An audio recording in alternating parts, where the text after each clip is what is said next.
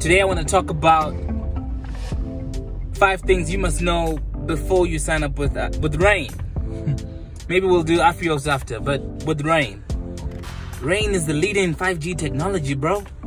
Why not? Like, if you're in Joburg, why not? You better do it right now. Okay, if you have 1,000 Rand to spend on data, you know? But you better do it, you know? Right now, a lot of people are enjoying pretty much American internet in South Africa, or Chinese internet in South Africa. And this is a fantastic news, because for a while, like, South Africa has always been catching up to all of these worlds, you know, and I hate that. I really do. I really hate it when South Africa is the one catching up with everybody else, you know. Like, it doesn't make sense, you know.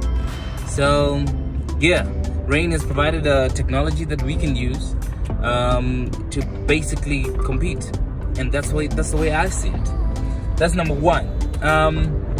But also, if you think about 5G, you then have to also think about 4G, and if you think about 4G, you have to think about who first launched it.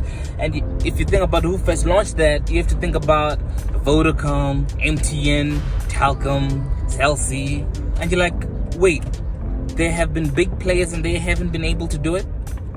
I mean, how come? Why?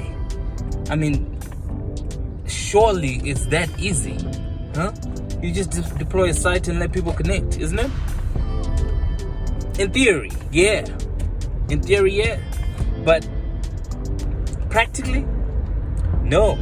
Not like that. Not like that at all. There's something called a spectrum that ICASA must give out, which they have now, but apparently it's a very, very long process, and all the network providers are hating it.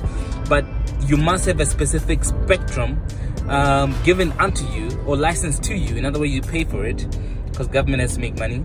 But in the same breath, our government could have done this 2003 or earlier. Why 2003? Well, in 2003 there was a signed policy with Liquid Telecom, which is one of the players in the South African market, but they just probably small for you to know. But Liquid Telecom had the spectrum, and for the longest of time they never used it. So now Vodacom is actually going to backpack on them, and then they're going to use it, and that's just going to create something that it's going to create a little bit of a competition for Rain. But it doesn't take away the fact that Rain was the first one to do it, and they did it right. Number 2 is that they actually they do not have a walk-in center. You can't interface with Rain. I don't know how much that's going to affect you, or most of you, but the only way you can get a hold of Rain is through a call. Well, if you've watched this channel for too long, you'll know that I actually went to the headquarters and actually got the router directly. Like, I actually did the walking that I'm talking about. But that is to say that they do welcome, to a certain extent, that human interaction. In fact, they do want to get there, but at the moment they just can't afford it.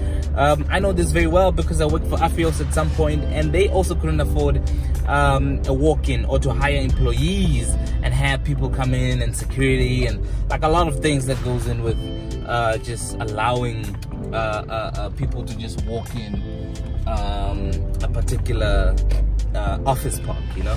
So their office park is quite small. I might have some images or some videos here for you, but their office park is quite small, and that also means that they don't have enough space for allowing people to walk in and out. And AfriHost also was at a point where they couldn't afford to do walk-ins. Sometimes it's definitely money, sometimes it's definitely space, and sometimes it's capabilities, sometimes it's experience, you know. It's a lot of things, you know. But at this point, Rain does not have a walk-in center.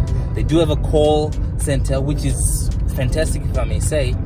In fact, their support is actually, it's amazing, because on my case, I had a dedicated support person to make sure that I'm connected well, and like everything is fine. And even after that, I had a call from the actual call center that called me and said, yo, how's it going? And I was like, that's actually good. Who are you? Some guy from Rain. Oh, hey man, what's up? You know, so that actually is something that they need to get right. To be honest, you know, they definitely need to be able to compete with the big players at that level. But at this point, I think the focus is just deployment and growth and everything like that, and they're currently doing well. So I wouldn't bash them that much. But that's number 2. Rain is actually on 4G as well as 5G. They're the only one that are actually live on 4G and 5G, and I feel like that is commendable. It's insignificant to really think about. Like, it's like, oh no, a network should have 4G and 5G, but no. It takes a lot, man. It really does take a lot, you know. So the way they doing it, to be able to, without the actual like all the spectrum that they need, it's fantastic, and I commend them. I think they are really, like, they are ahead in that sense, you know. 4G is definitely a start, you know. It's a great thing for us, but 5G is like monumental, you know, and they have that, you know. I know this seems like, you know, it's referring to the other point, but it's not really, because I'm mentioning 2 spheres here. It's like talking about edge and 3G, you know. There were cases where you would only get edge, you know, and that sucked properly, you know.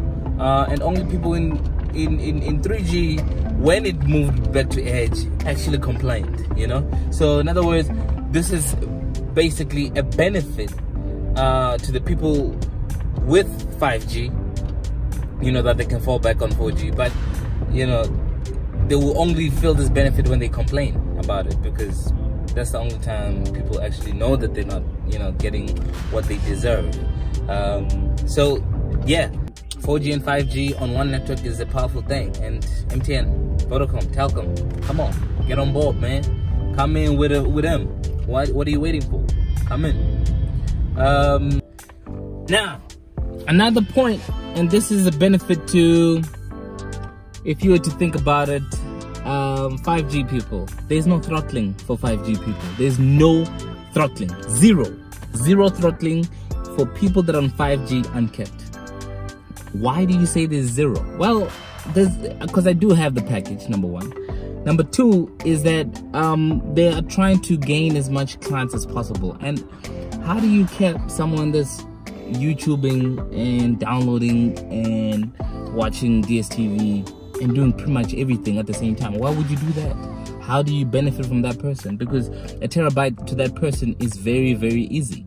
So why would you make them suffer for fast speeds? And that's exactly why they don't have throttling. They don't have throttling because they want more clients, and they want more clients by giving them fast internet, and that fast internet just translates to them downloading even more. So why would you keep such a person? Why would you give that person a specific fair usage policy, FUC, FUP? You remember that, people? If you did ADSL, you remember that, because I think if you got to 500 gigabyte at some point on a 2 meg line, fair user policy was gonna cut you out, man. You were just probably gonna be able to YouTube, but your websites will probably be slow. Your browsing will probably be slow on anything, and even some YouTube actually would be throttled. Like it was madness. So effectively, Rain is again pushing another boundary where, yes, fiber doesn't really throttle, and we get that, but fiber is 10 megabytes per second, 20 megabytes per second, you know, 50 megabytes per second if you are really crazy, because you're going to be actually getting charged even more at some point in most of the ISPs at 1,000 rand for 5G if you're in Joburg, granted. All right, but yeah, that was the case with ADSL. ADSL would basically start throttling you at a certain amount, dependent on your specific megabytes per second speed. The next point is this is a big one. Rain just signed up with Vodacom to deploy 4G across the country. How good is that?